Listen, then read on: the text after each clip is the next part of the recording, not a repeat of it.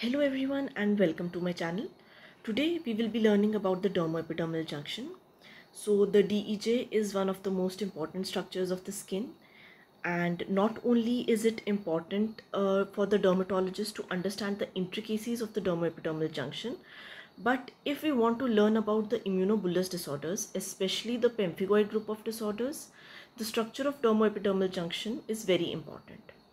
Moreover, it is also very important for the NEET exam. So the NEET PG exam, it usually has a question with either a immunobullous disorder or directly from the dermo-epidermal junction, the structures of the dermo-epidermal junction.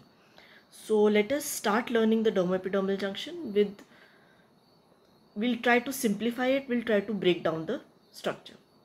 First of all, we should know that dermo-epidermal junction, it is a type of basement membrane. So what exactly is a basement membrane? So the functions of basement membrane are that it will support the differentiated cells. It will maintain the tissue architecture. It will help in the permeability barrier, and it will also determine the polarity of the basal cells. So the dermo-epidermal junction is an interface between the lower part of the epidermis and also the epidermal appendages. So it is separating two parts. It is separating the lower part of the epidermis and the epidermal appendages from the upper part of the dermis. So for easy visualization, we have a diagram here. So this is the dermo-epidermal junction. Now over it lies the epidermis. So these are the basal cells of the epidermis. These are the basal keratinocytes of the epidermis. And this is the dermis. So we can see that the upper part of the dermis and the lower most part of the epidermis is being connected by the dermo-epidermal junction. Now let us break this down further. In this diagram, we see that there are two attachments. One attachment is the one which is happening between the keratinocyte and the dermo-epidermal junction, and the other is the cohesion between the keratinocytes. We see the cohesion between the keratinocytes. So when we break it down further, we will see that there are two structures that we will be talking about. There are two structures that we will be talking about. One is the hemidesmosome. So hemidesmosome will join the dermo-epidermal junction with the basal keratinocyte. And a desmosome will join the keratinocytes with each other. So if I have a keratinocyte here, desmosome will be the structure which will be joining these both.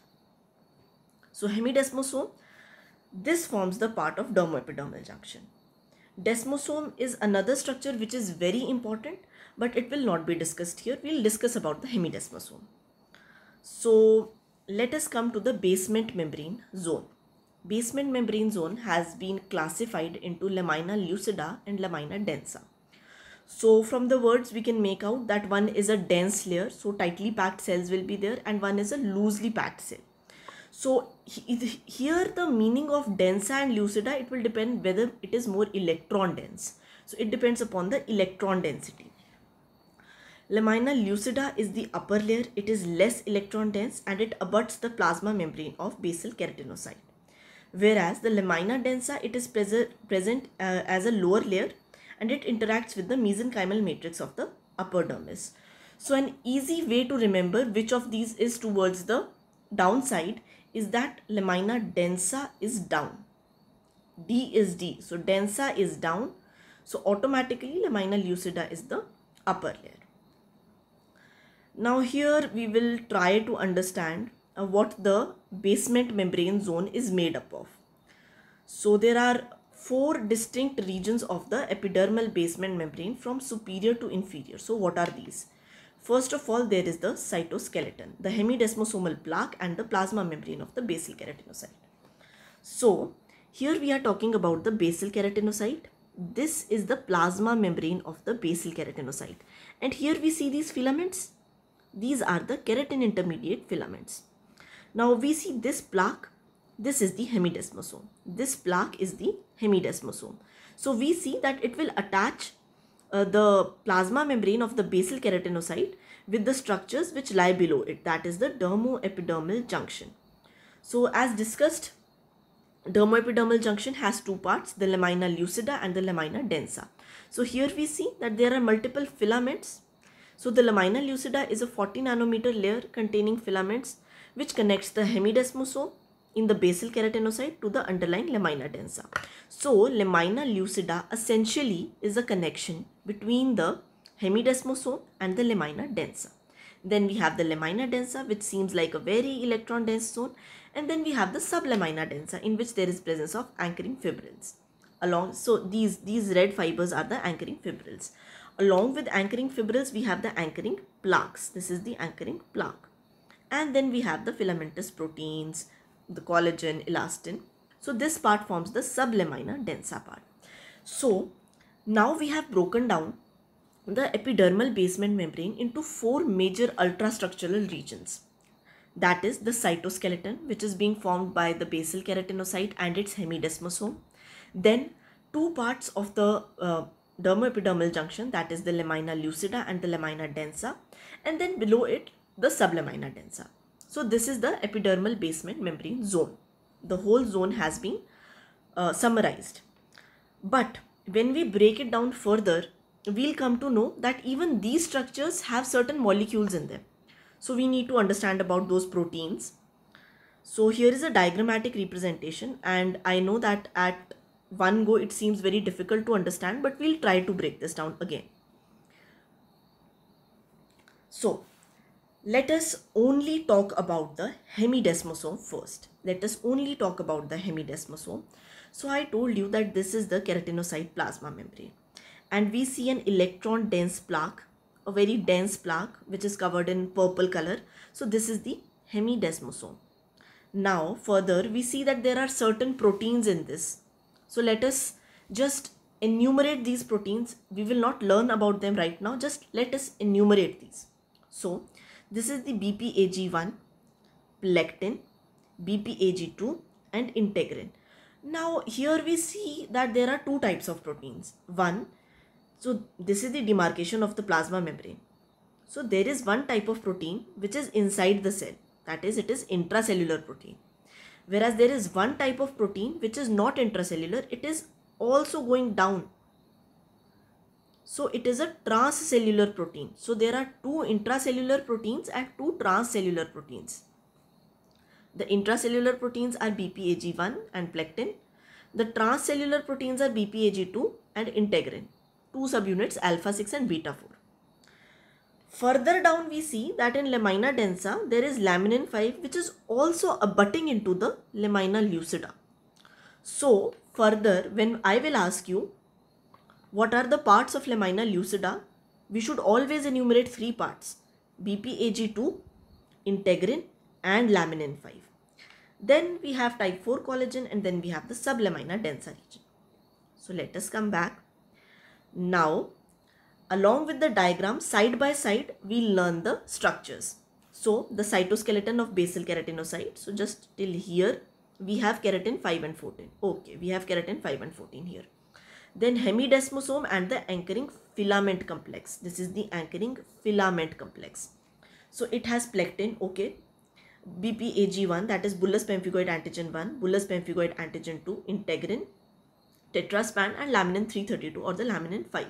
So we have also enumerated the parts of the hemidesmosome as well as lamina lucida, So we have covered these. So all the structures which are here up till the lamina lucida. Then we have the lamina densa.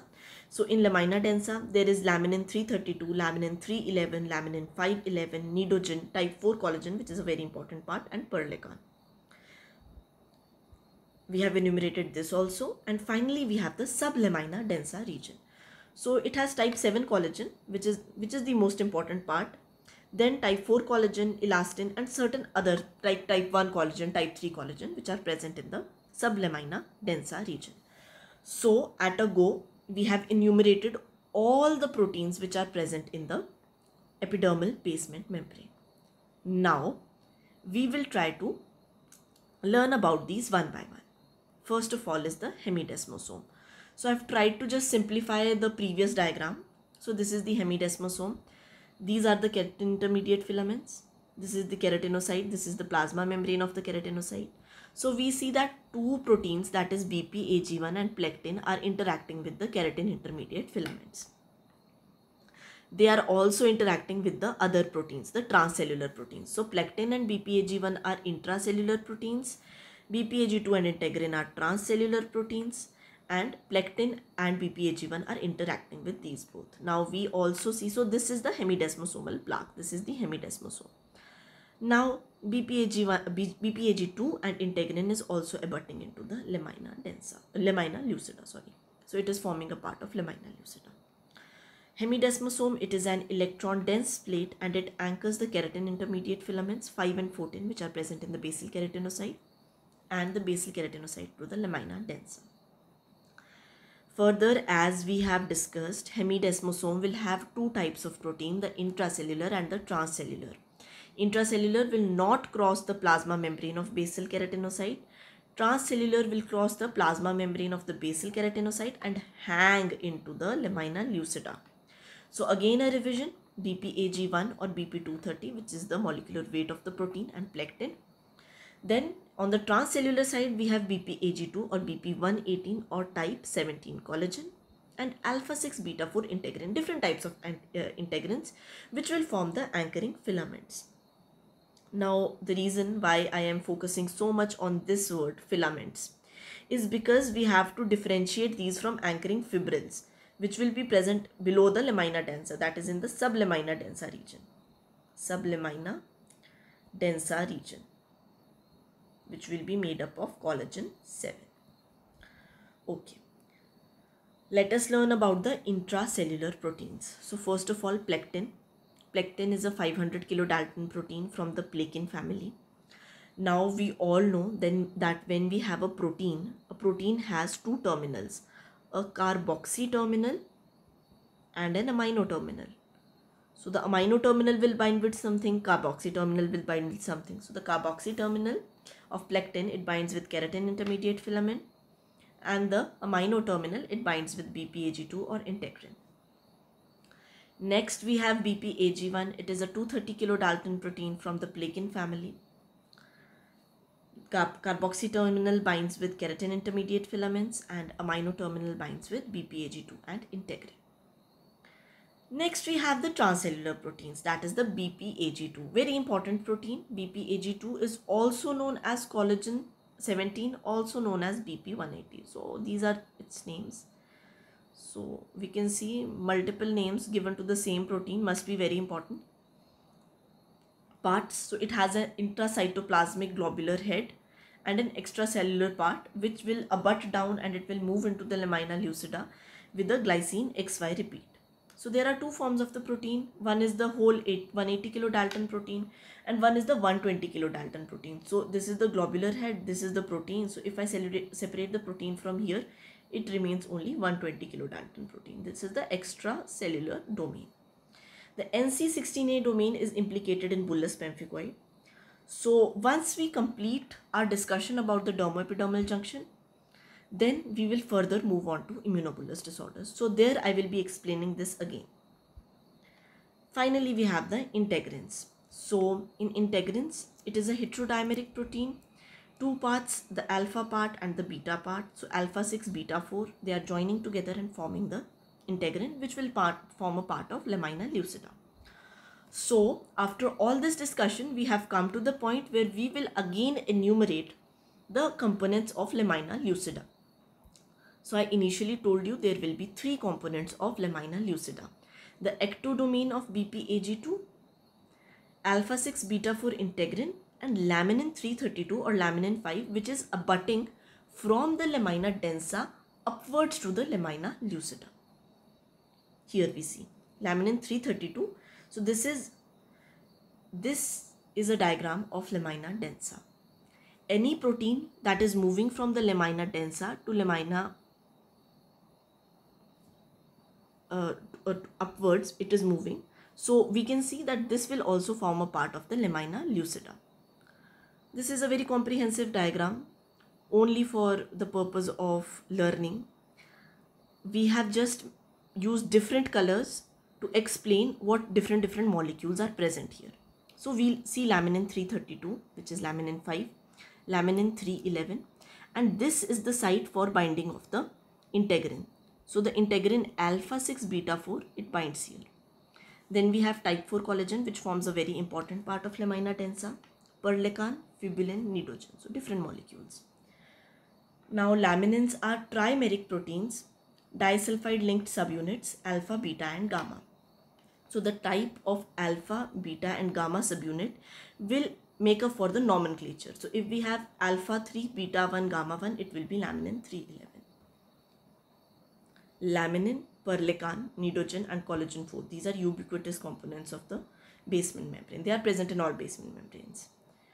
So collagen 4 is also a heterotrimer. It has 3 alpha chains. Finally, we move to the last part, that is the sublamina densa. So this is the sublamina densa. This is the lamina densa. These are the anchoring fibrils. Again, fibrils, not filaments. These are anchoring fibrils which are made up of collagen 7. Then we have collagen 1 and 3 and elastin, which is present in the dermis. So all in all, we have learnt about the dermo-epidermal junction, and this is the ending of the dermo-epidermal junction. All the molecules have been named, all the molecules have been studied. Lastly, there are certain other epidermal adhesion complexes also. Not only the hemidesmosome, on the basolateral aspect of basal keratinocyte, some other adhesion complexes are also present, like integrin alpha 3 beta 1, collagen type 13, vinculin, talin and kindlin. So kindling, you must have heard the name associated with Kindler syndrome. So with this, we have completed the how epidermal adhesion occurs, how the epidermis and the dermis are connected by the dermo-epidermal junction, and what are the parts of the dermo-epidermal junction and how they are arranged from top to bottom. So I thank you all for your patient listening. I know this has been a long video, around 20 minutes, but bear with me because I wanted to complete it in one single go. I did not want to break it down into 2 videos. I wanted to complete it in one single go so that it is easy to understand. So thank you all for your patience, and your input is valuable. Any queries that you have, any input that you have, you can always email me. And if you also need the notes, the digital notes, I will easily make them available for you. Kindly just send me a mail. Don't forget to like, share, comment and subscribe on this video, and I thank you all for your patience.